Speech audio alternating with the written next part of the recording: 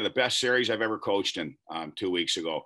It reminded me of that Mankato series at the end of the year last year. For having 250 people in the stands, it was awesome hockey. It was intense. It was competitive. We could have lost both games. They could have lost both games. They were just tight games. And it's going to be the same way this weekend. It's just ironic. We're playing them 4 times in a row.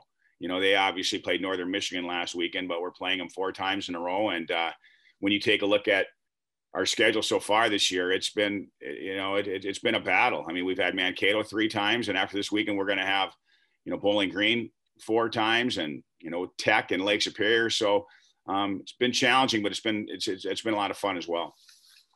We said that right after the games. It felt like a playoff situation. There wasn't a lot of fans there, and of course we can't really have fans, but it was the first time we had about, 200. So, but it was a really intense series. We battled the whole 2 games. Those really tight games. Both could have gone either way. We could have won both, could have lost both, but we came out with 1 win and 1 loss, and felt really fun to play those games again after being off a couple weeks there. So hopefully this series are even better and we can get 2 wins out of it.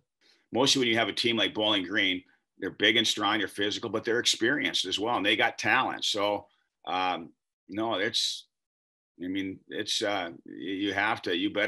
better respond that way.